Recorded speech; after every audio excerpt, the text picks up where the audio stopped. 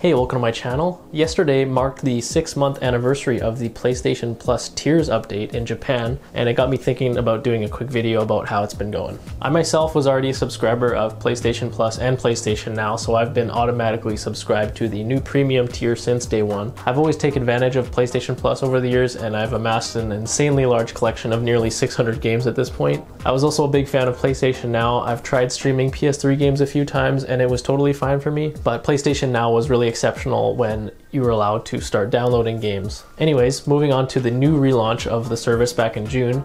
Basically, PS Plus as we knew it stayed the same as the Essential tier, whereas PlayStation Now was moved on top of it and split up into 2 more expensive tiers.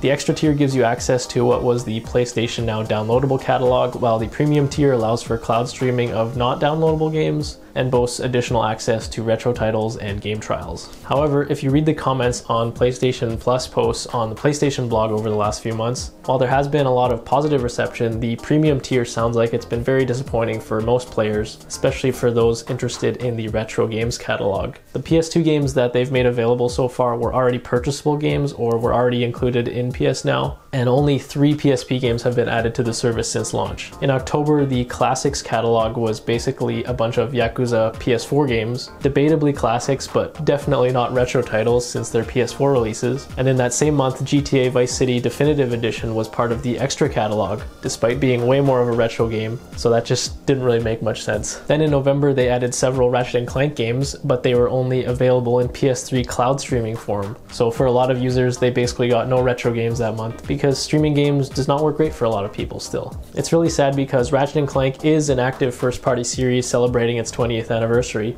so these sorts of games should be top priority to bring forward to modern systems. And it's kind of a letdown that this is the format they decided to bring these games to us.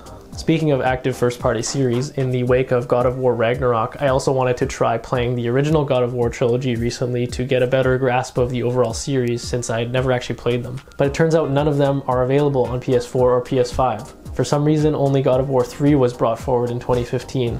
And the first 2 games and the PSP entries aren't even scary PS3 cell processor games, so there's really no reason for them not to be ported over as PS2 classics or PSP classics, or just remastered. I think it's really silly that I can't play God of War, which is PlayStation's flagship franchise right now, from beginning to end on their currently supported systems of choice. There shouldn't be any licensing red tape for these sorts of actual classics not to be on the service. The classics catalog for premium users has just continuously felt like a lot of squandered opportunities so far. And going back to the Ratchet & Clank games, I think it's worth mentioning that just over a year ago, Sony wanted to shut down the PS3 store, but here they are still relying on the system that they wanted to leave behind.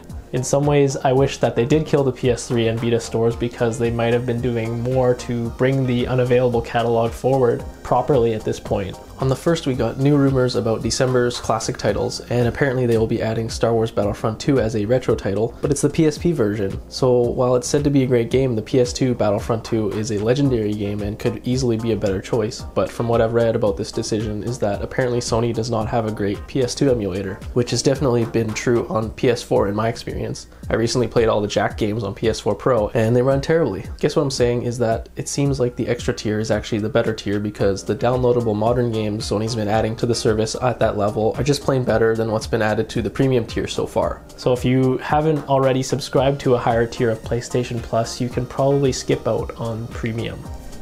But don't skip out on subscribing to my channel and liking this video. Let me know in the comments what you think of this new era of PlayStation Plus so far.